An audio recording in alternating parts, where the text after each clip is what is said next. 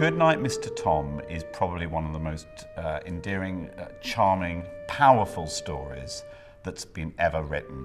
You are entitled to choose your child, I know. Huh?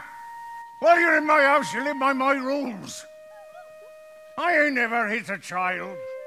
I play Mr. Tom, Tom Oakley, and he's a man in his late 60s who's lived in this little Dorset village all his life. Don't forget to say your prayers. No, mister. You best call me Tom. Good night, God bless.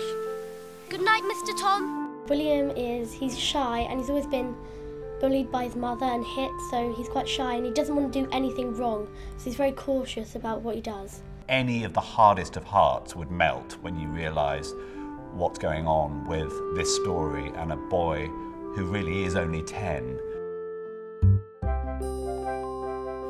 How do you do? I'm Zacharias Wrench. Zach's sort of like a vibrant little kid who just walks around and looks at the bright side of everything.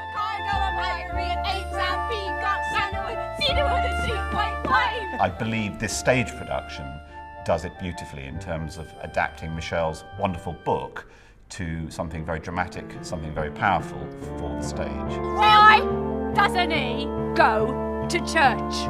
You've been poisoned by the devil. Wonderful cast and the direction was perfect. Very moving. Made me cry, and I know the story really well. It still makes me cry.